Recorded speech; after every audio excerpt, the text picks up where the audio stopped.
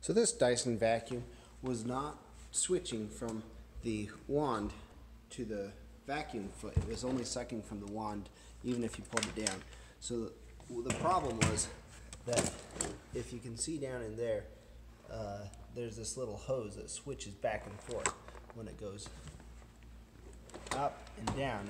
It switches from, oops, can't really see super well, but the idea is that this hose connects up through there when it's up, and it connects down into there when it's down. So I'm going to pop it, and maybe you can see it kind of switch. Oh my goodness.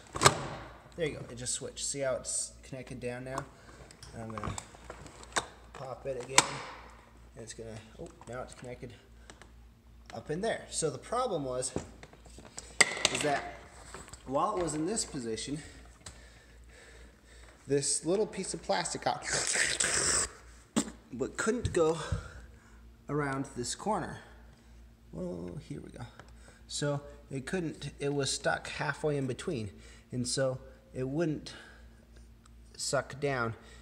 This hose wouldn't move down in there. So all we had to do was get it in the partway in between phase where we could access that, get this piece of plastic worked out, and the problem was solved. So hopefully that helped.